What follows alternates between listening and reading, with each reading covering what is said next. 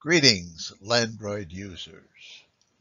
In this video, I'm going to show what I think is a better way to mount the blades on your Landroid.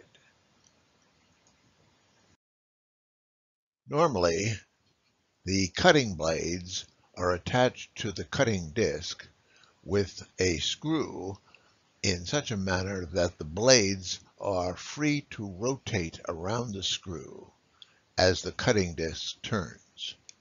However, after a few lawn mows, cut grass can easily coil around underneath the blade and prevent it from rotating as it was designed. The following brief video first shows the way that the manufacturer wants you to mount the blade, and it is subject then to this problem. However, following that is a brief pictorial or video that shows the way I found to mount the blade that will prevent the cut grass, from stopping the blade to rotate. In other words, it will keep the blade free to recoil under the cutting action. The Landroid blade is placed over a small hub on its cutting disc, and then screwed down as shown here. However, this leaves very little space under the blade, and therefore cut grass will get caught in that space and freeze the blade from turning.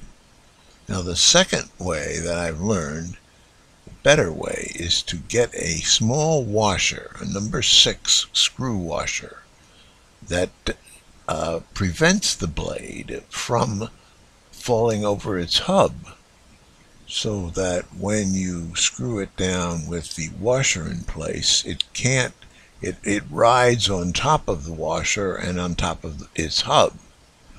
And with this situation, there is enough space underneath the blade that grass cannot trap and prevent the blade from freely rotating around its mounting screw.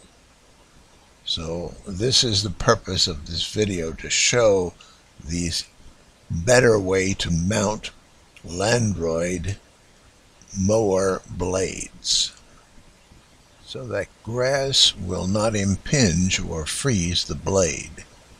Note the space that is now left between the bottom of the blade and the cutting disc.